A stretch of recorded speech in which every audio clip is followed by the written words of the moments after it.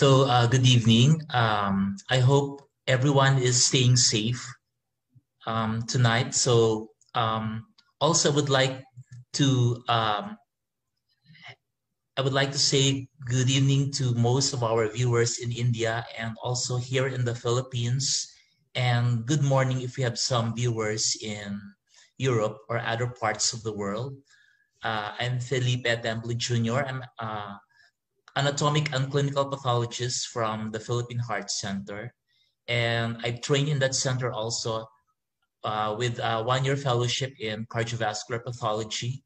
And I've been in the center also since 2009 as an attending pathologist. So that's nearly about more than 10 years. So my talk is basically part of my limited experience of this cardiac pseudoneoplasm and also some of the case report, case series, and review articles over the past 10 years.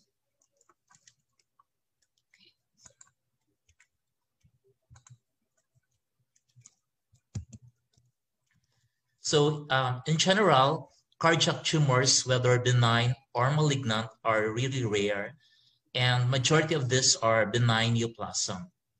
So we actually see few of malignant process, but the main concern basically of cardiac neoplasm is their mass forming effect. Of course, with the malignancy, they can also metastasize. So in this case, the cardiac pseudoneoplasms are even rare. They are classified as cardiovascular pseudoneoplasm because their neoplastic nature are not fully elucidated. Some of them are believed to be neoplastic, but there are debates whether they are also inflammatory or hamartomatous in growth. So basically, we do not have a lot of articles about cardiovascular neoplasm. This one was published in 2010, about 10 years ago, by Dylan Miller and Henry Tazular in the Archives of Pathology and Laboratory Medicine. Here they discuss only about 5 pseudoneoplastic lesions: the inflammatory myofibroblastic tumor, the hamartoma of mature cardiac myocyte, the MICE or your mesothelial monocytic cardiac excrescences, your calcified amorphous tumor, and lipomatous hypertrophy of the atrial septum. Another significance of this lecture is for proper identification, because we do not want to provide aggressive surgical intervention and even aggressive medical treatment for these lesions. Basically, the objective of this lecture is to describe some of the tumor-like or pseudoneoplasms of the heart, with focus on the gross morphology, histopathologic features, and more importantly, the differential diagnosis. And we will also mention some of those immunohistochemistry studies to differentiate this from malignant tumors. And since the last publication was 10 years ago, we can also cite some of the current perspective of this cardiac pseudoneoplasms based on the recent case report, case series, and review articles. So the lesions in focus will be the first 5, which was also discussed in that article: the inflammatory myofibroblastic tumors, the mesothelial monocytic cardiac excrescence, the lipomatous hypertrophy of the atrial septum, the hamartoma of mature cardiac myocytes, and calcified amorphous tumor in this sequence. But I will also include the 3 more lesions: the papillary fibroelastoma, the cystic tumor of the atrioventricular node, and histiocytoid cardiomyopathy. So this is basically from my limited experience as well as some articles during the past 10 years. As I mentioned earlier, the clinical implication basically is this pseudoneoplasm are associated with significant mortality and morbidity by valvular function, by cardiac conduction, and electrical activity. Of course, they can easily lead to obstruction of blood flow and embolization, And a few of this can actually mimic malignancy in terms of clinical presentation and even by histopathologic features. So I will first discuss the inflammatory myofibroblastic tumor, or IMT. This tumor actually is not uncommon because we can actually see this in many other organs like your liver, lungs, or uterus. However, the presence of inflammatory myofibroblastic tumor in the heart is still very controversial. In the previous article, it is said that there's still a debate whether this is a true neoplasm or not. So between that period, I could not find any articles that fully elucidated the neoplastic nature of this tumor. So some would say this is also an inflammatory or reactive process. So we will include here. So basically, if the tumor is excised completely, the gross appearance would be soft, translucent, but there are varying textural variation. They can also be fleshy or fibrous, as in this case here. So on low power magnification, we can see the prominence of inflammation on the different parts of the tumor. So they varies.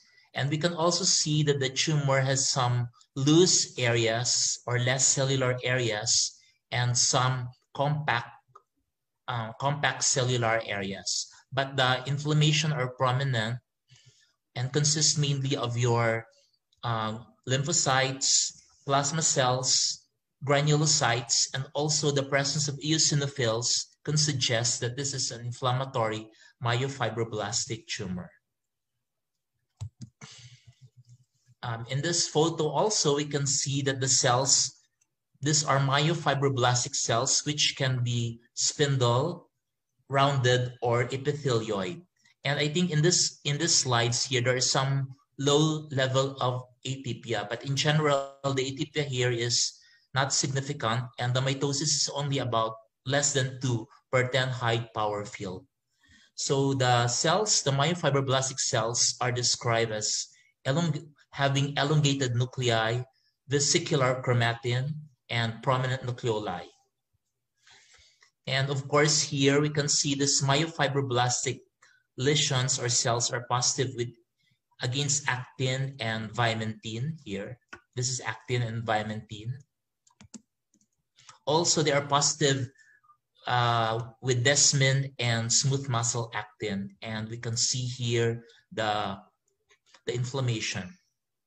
So basically, this tumor has no predilection to specific chamber, but they can also be present as a polypoid mass or they can arise from endocardial surfaces. One thing that this makes tumor probably a reactive or inflammatory, as the name implies, because they present with syndrome like fever, malaise, weight loss, and thrombocytosis. And also, they can elicit the so-called cytokine storm or cytokine surge because of they can release we have the so-called inflammatory myofibroblastic tumor interleukin-6 release. And mainly the concern here is obstruction, but they can also embolize to different parts of the body.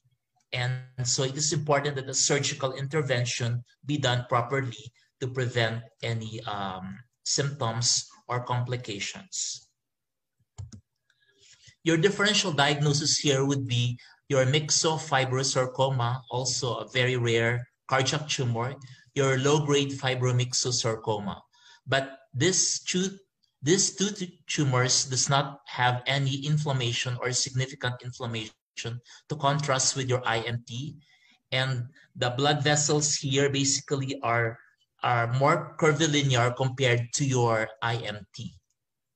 The other one, of course, is myxoma. I think from my experience, we can see myxoma with many inflammation, but of course, it is important to check for your myxoma cells and cords of myxoma cells and the perivascular ring. So in this study, this is a study in our center.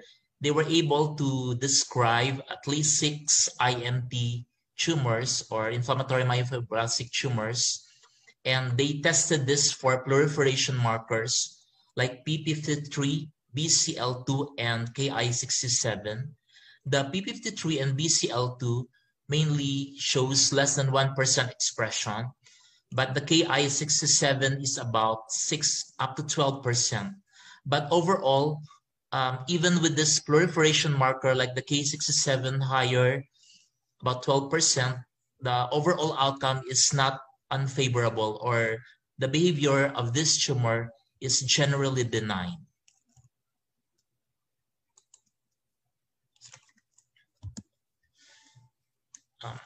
So our next tumor, our next lesions is your mesothelial monocytic incidental cardiac excrescence. So this lesion was first identified by Luttringer in 1990, described as a tumor resembling histiocytoid hemangioma with increase in mesothelial differentiation. So grossly, this is described as gray-white to dark red to brown and associated with thrombus. It can be very microscopic, but it can grow to up to 3 centimeters in diameter. Usually in a day-to-day pathology work, this is submitted by your cardiovascular surgeon together with a valve specimen or any other open heart surgery. Maybe they are curious if this is a very big thrombi, a vegetation, or probably really a tumor. So there are theories about this, but the overall agreement for this development is that this is an aggregation of histiocytes, your mesothelial cells, and fibrin, similar to how you do the cell block. So it is really a product of a mechanical intervention in your thoracic area. But there are some pathogenesis. This is supposed to be initiated by suction catheter tips and other surgical endoluminal instrument, and sometimes occurs spontaneously when a mesothelium-lined space is entered or opened. So to differentiate this, so usually this is your mice. So we can see here in the slides 2 groups of cells already. There's a gland forming and sheets of cells. This is a better magnification. You can see glandular cells here and sheets of cells. So these cells here are positive for positive for cytokeratin like AE13, while the cells here in sheets are positive for CD68. Now, to further illustrate that, we basically have 2 types of cells here. The histiocytic cells, which are arranged in sheets mainly, and your taller columnar or cuboidal cells. So your histiocytoid cells or histiocytic cells is positive for CD68, and your taller cuboidal or columnar cells is positive for CK, also for calretinin as well. But there are variations in the appearance of your mice. Like in these slides, they're all appearing very solid. So these 2 cells are seem to be admixed with one another here. Now this one is a more developed. The taller columnar or cuboidal cells are arranged in tubules or glands, easy to differentiate from your histiocytoid cells in the background. In this pattern, the taller columnar or cuboidal cells tend to be arranged in sinusoids. And now this is more of a immunohistochemistry, so they are positive for AA13, cytokeratin, EMA, and other epithelial markers, while the background cells are positive for CD68. Now they performed electron microscope studies here. So the histiocytoid cells here is well, in microscopically, if closer magnification, they are round to oval with well-defined nuclei and prominent prominent nuclear groups and occasional nucleoli. And so on electron microscopic exam, they are typically, the structural morphology or the structural features are very similar to histiocytes, with convoluted nuclei, prominent nucleoli, and the cytoplasm is rich in reticulin and surface pseudopodia.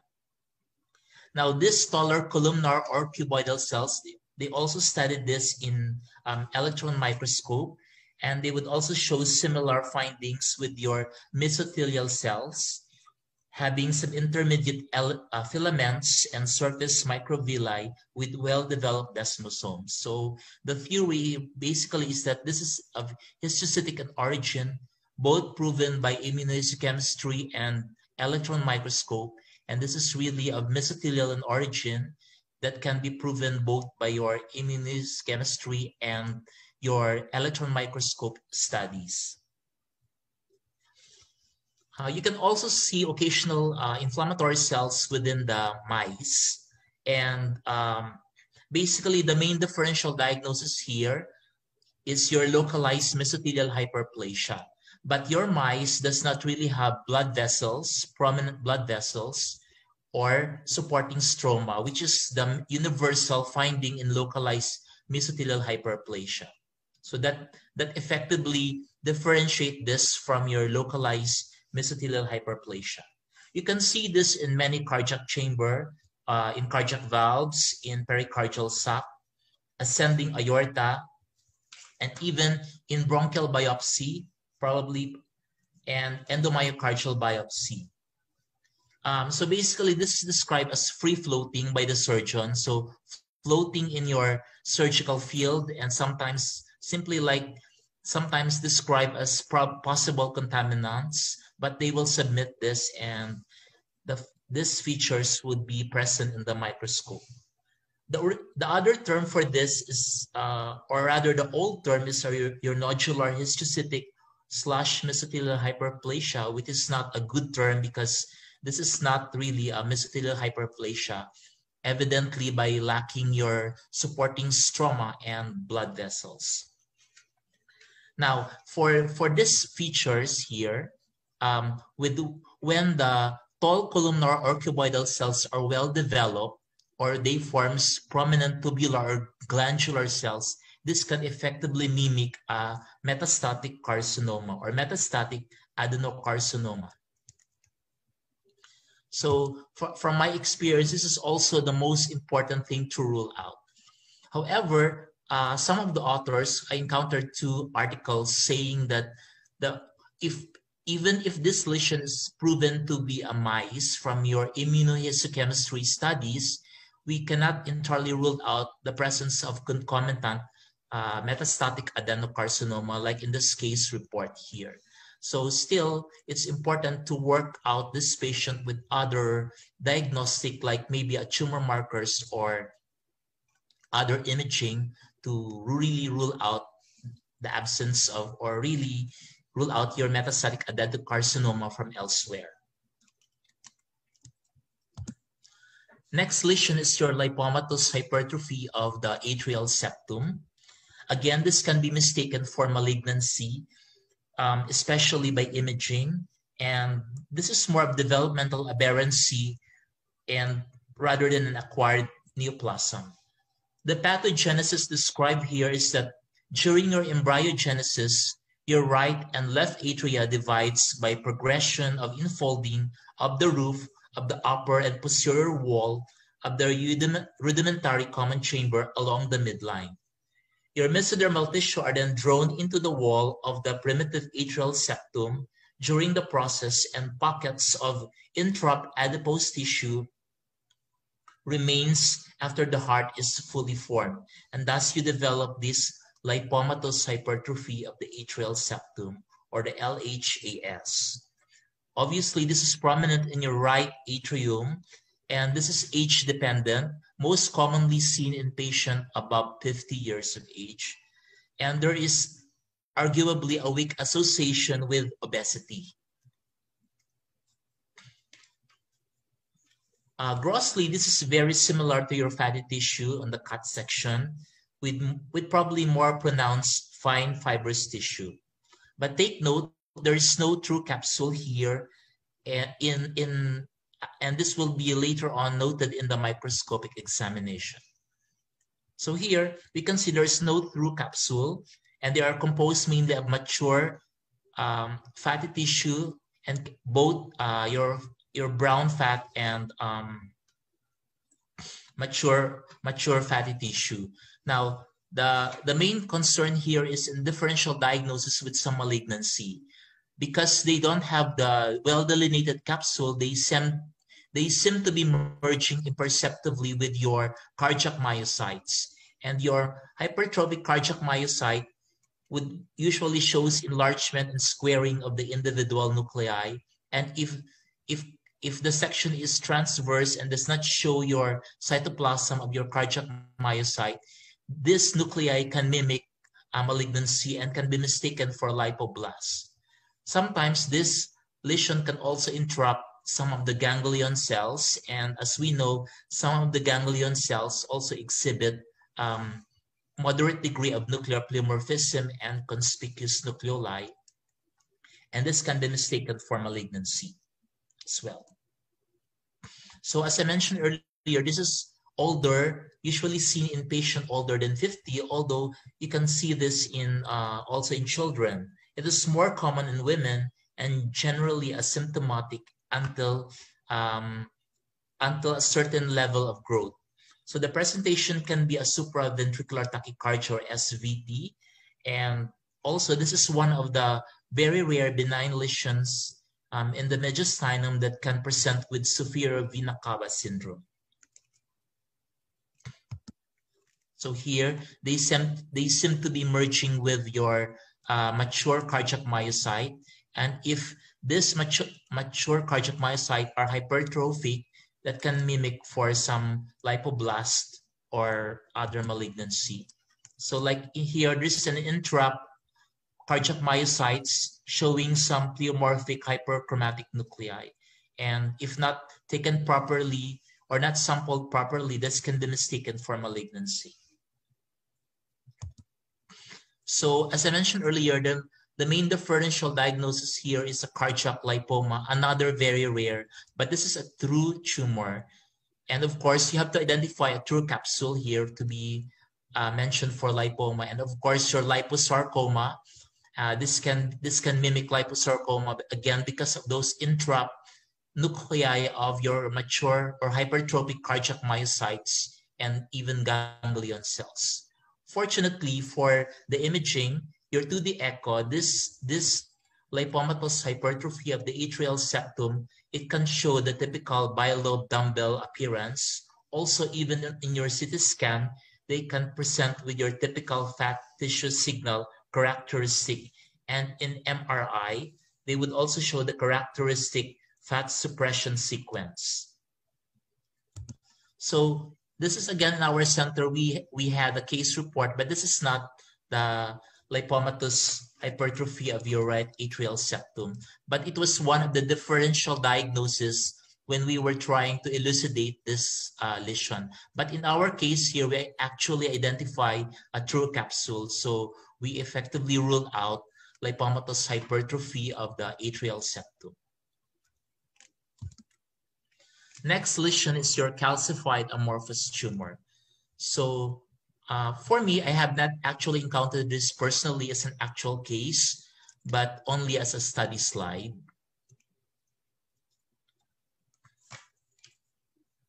Sorry.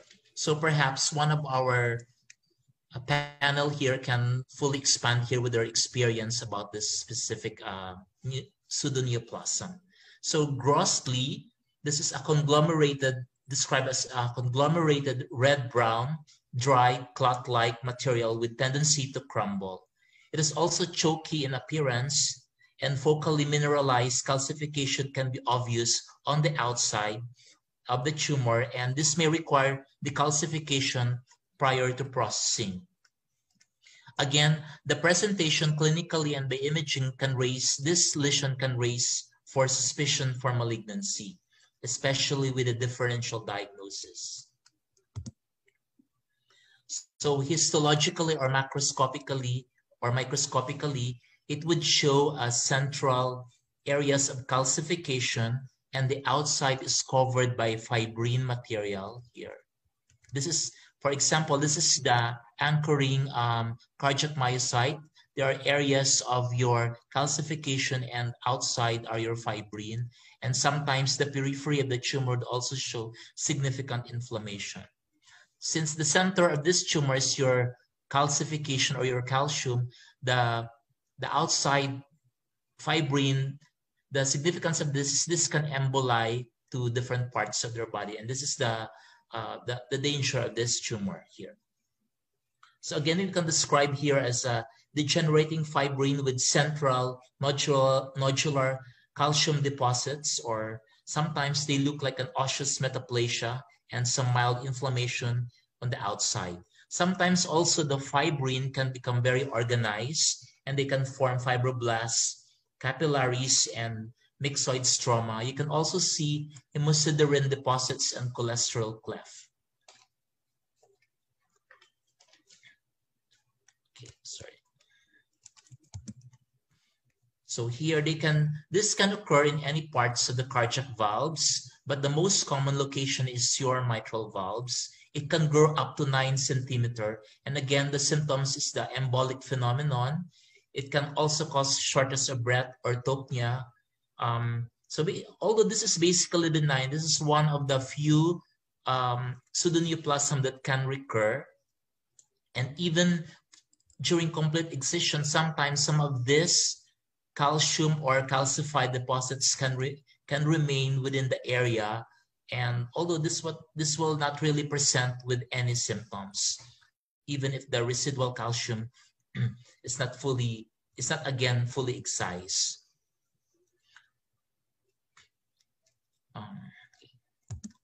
So here again, these are the center of your tumor here with calcification and some fibrine perhaps on the outside. So these are the center of the tumor, and again the fibrine. The fibrine here become very organized already with some blood vessels and capillaries. Your differential diagnosis here varied from osteosarcoma, probably very rare in the heart. I have not seen osteosarcoma intracardiac. Your calcified myxoma, which we can rule out if we have to sample the lesion properly. We have to see the myxoma cells in some areas. Your mural thrombi is also a differential diagnosis, and they are pretty much similar to your non-infectious thrombotic endocarditis. Now, with this calcified amorphous tumor, the initiating factor leading to this fibrine aggregation as a reason for this tendency to form and to mummify and to undergo dystrophic calcification is still not clear. So this is probably more of again, a reactive process. Next one is your hamartoma of your mature cardiac myocyte, or HMCM. This was first described in Japan in 1988. And again, with the presence of this tumor in imaging, this is suspected to be a cardiac fibroma, a rhabdomyoma, or even an invasive malignancy. The most common location here is in the wall of your ventricle.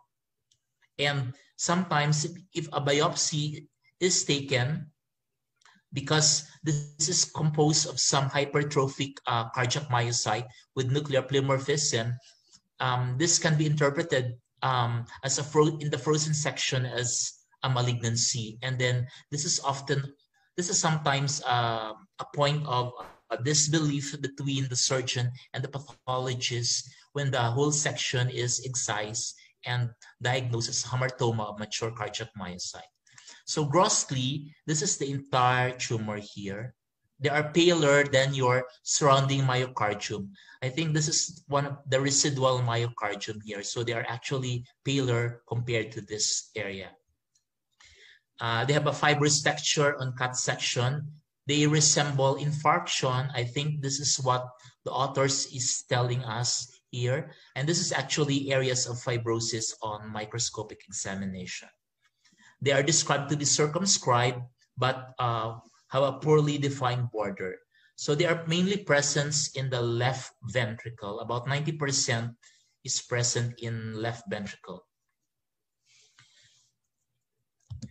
Microscopically, they are very similar to your hypertrophic cardiomyopathy.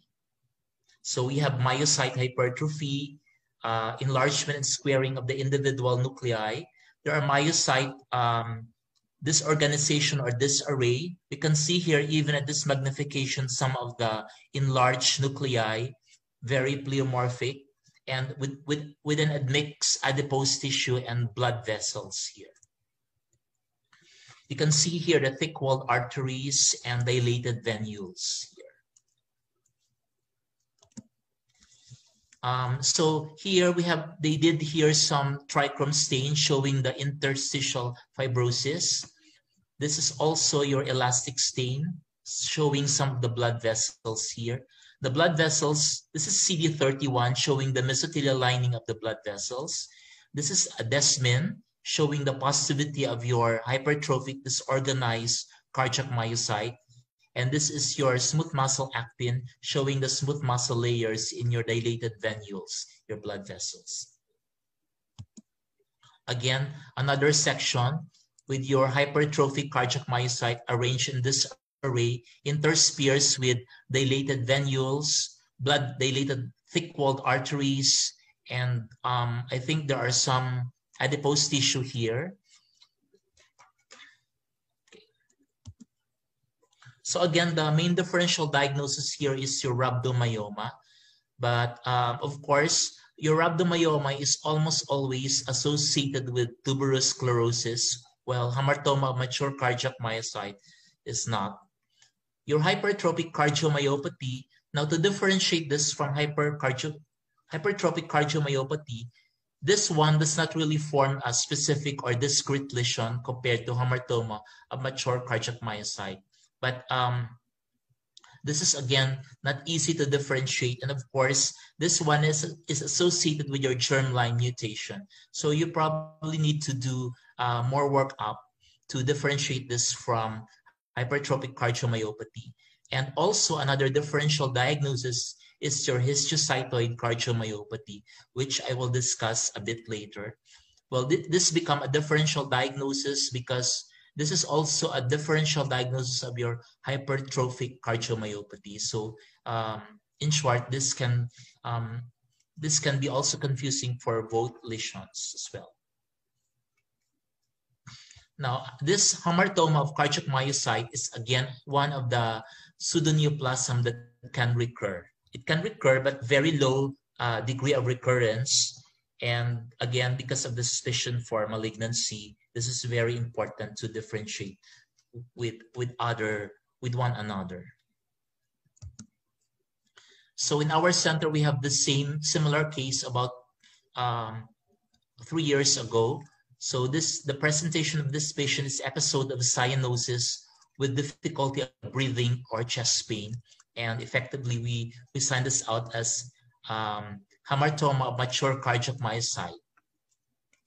This was actually the first in our center for this case, but probably in other center they have this lesion as well.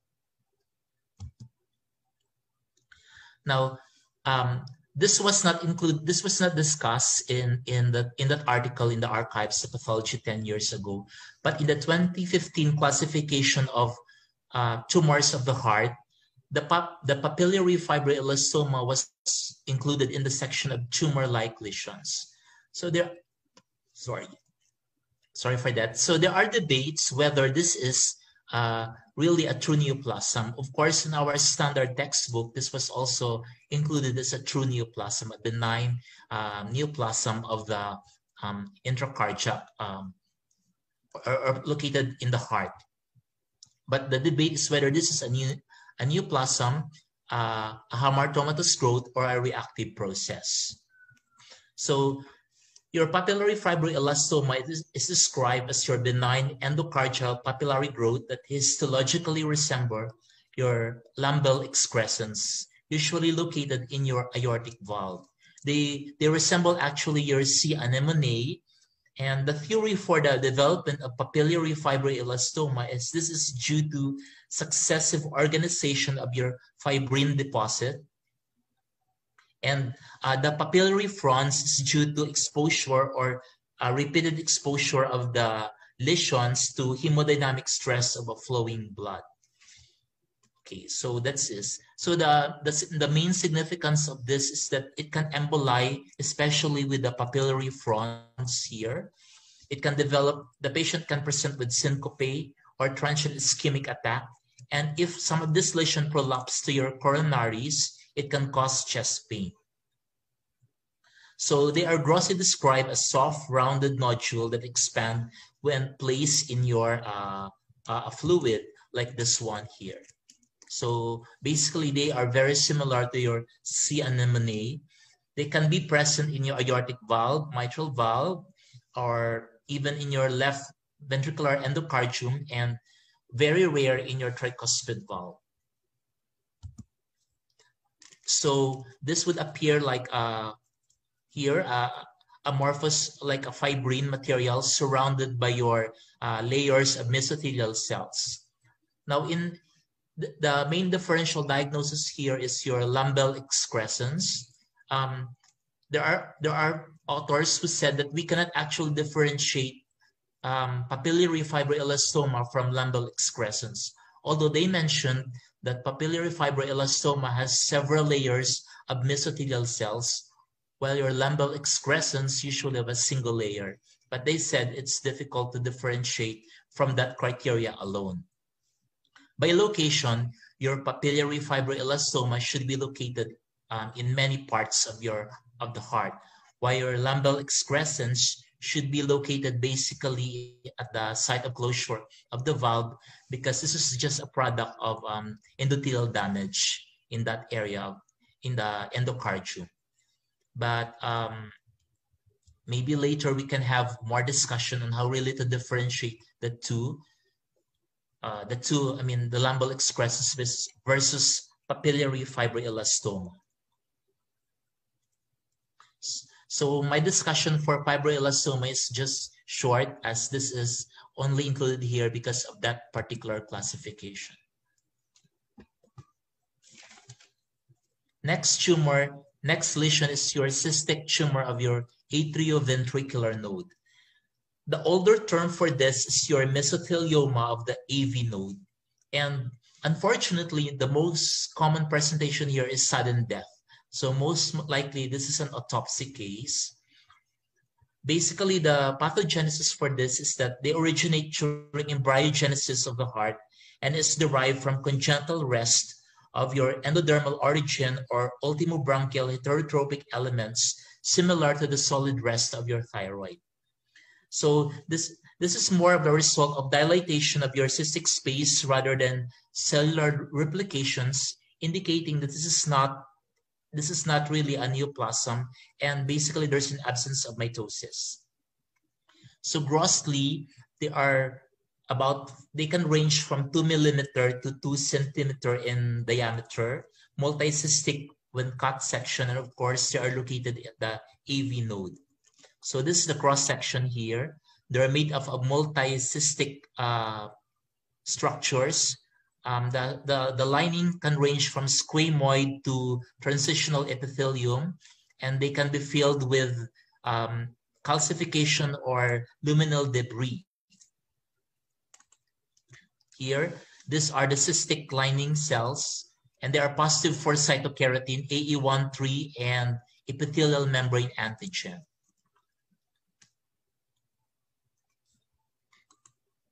Sorry. Here, a closer magnification here.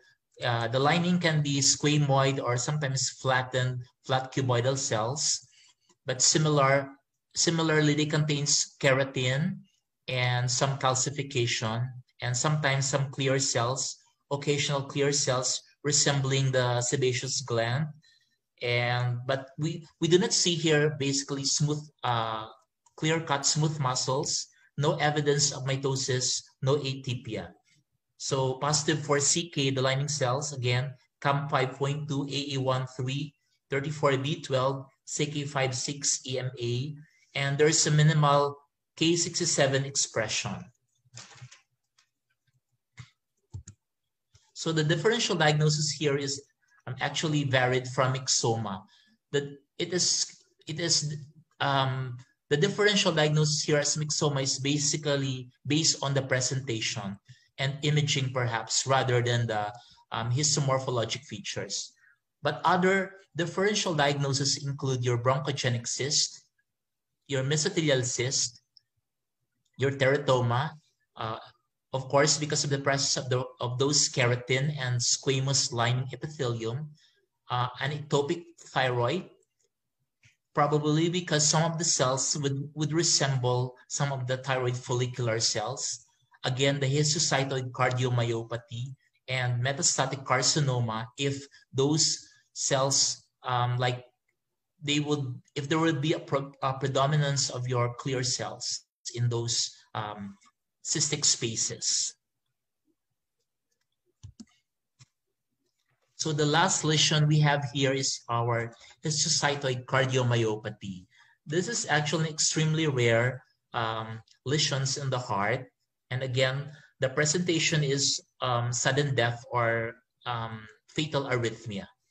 The old term for this is an oncocytic cardiomyopathy or Purkinje's cell hamartoma. So this is an autopsy case. Here we can see grossly the appearance would be a rounded endocardial nodule, usually located in your ventricles. So this is the appearance. So yellowish rounded small nodules, and then later, in a higher magnification, showing some a bit translucent nodular with light yellow surface.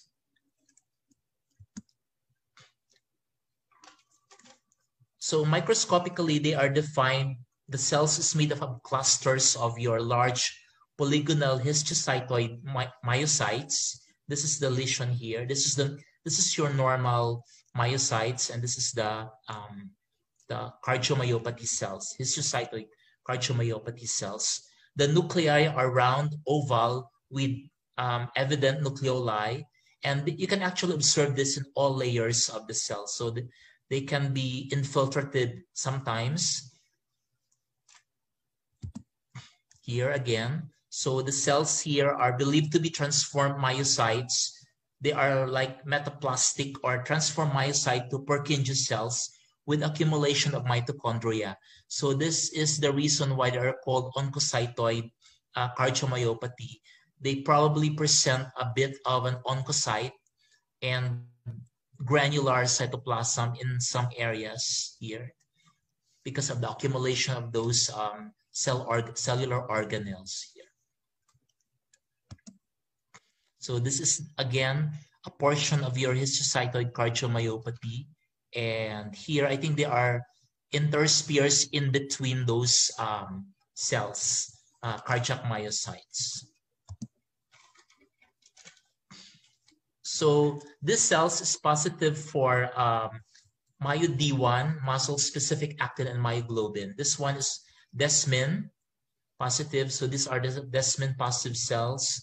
This is an anti-mitochondrial antibody signifying or confirming the presence of your mitochondria. This is your MyoD1. This is your muscle-specific actin here.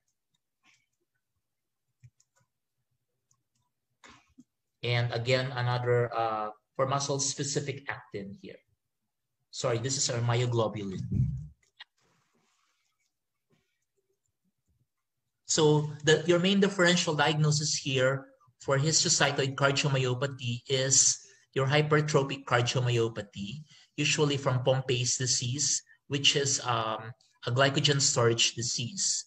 So like in this case report, they the initial diagnosis here is cardiomyopathy in Pompei's disease, and the initial impression here is a histiocytoid cardiomyopathy, which is a mitochondrial disease.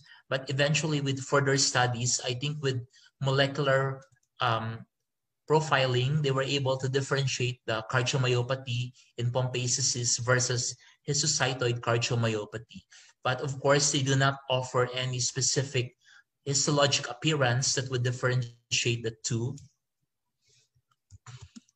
Basically, that's the lecture. So in summary, I discuss the cardiac pseudoneoplasm, the inflammatory myofibroblastic tumor, the mesothelial monocytic cardiac excrescence.